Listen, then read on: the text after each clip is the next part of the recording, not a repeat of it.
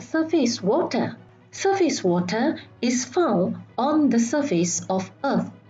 Examples of surface water include seas, ponds, and rivers. Surface water can be polluted by waste materials from industrial and housing areas. Excessive fertilizers and pesticides from agriculture areas also pollute river water. Underground water is the water present beneath the Earth's surface and fills the spaces in soil, sand, and rock below a certain depth until it reaches an impermeable layer. Aquifer is a layer beneath the ground composed of porous rocks containing water. Aquifer acts as a natural underground water reservoir and is able to supply water to the rivers during the shortage of rainfall or drought. Leaching of chemical fertilizers and pesticides in agriculture exposes underground water to the risk of pollution. Chemicals from industrial and domestic waste in landfills carry the risk of polluting underground water.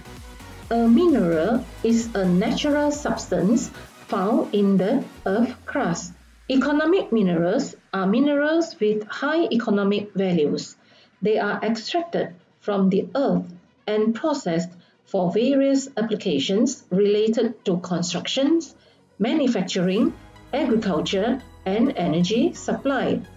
Economic minerals are classified into metallic minerals, non-metallic minerals, and rare earth minerals. Examples of metallic minerals are tin ore, iron ore, copper, and gold.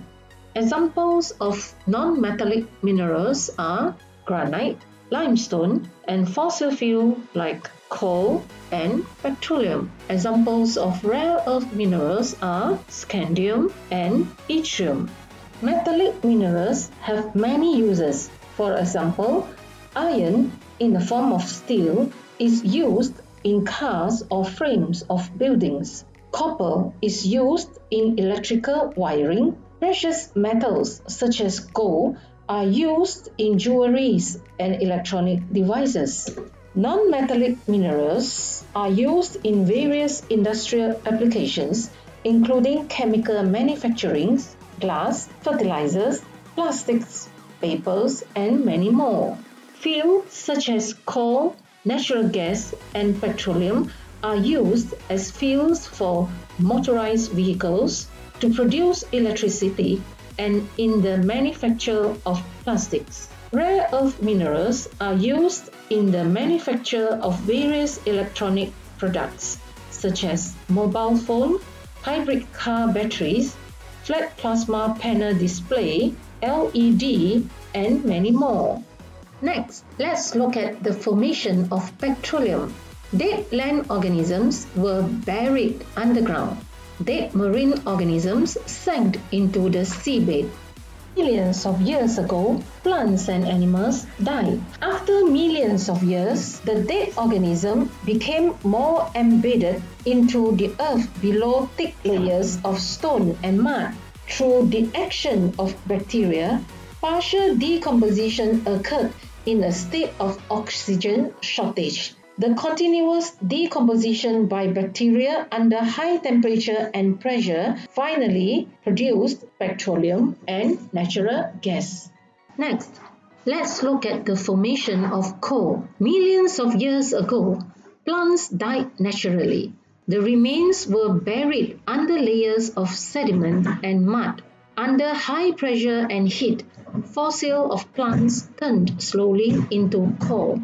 In terms of geology, hydrothermal is associated with water under high temperature conditions. This means hydrothermal is related to the water heated by the internal heat of the earth. The steam from the hot water in the earth can be used to drive turbines in a power station to generate electrical energy. Hydrothermal solution is the underground heated water rich in various dissolved minerals. Precipitation of minerals from hydrothermal solution produces mineral deposits such as gold, copper, tin, lead, silver, and many others which are economically important. Hot spring recreational parks have become top ecotourism destinations in Malaysia. Earth is abundant with a wide variety of natural resources. Most of the Earth's resources have been used heavily for the purpose of human life. Exploitation of the natural resources without proper planning has caused lots of damages to the environment. The impact is often indicated by the occurrence of geohazards such as landslides and flash floods that have claimed millions of lives and property damage. Therefore, precautionary and remedial measures should be taken to prevent the adverse effects. That's all for today's lesson. Thank you.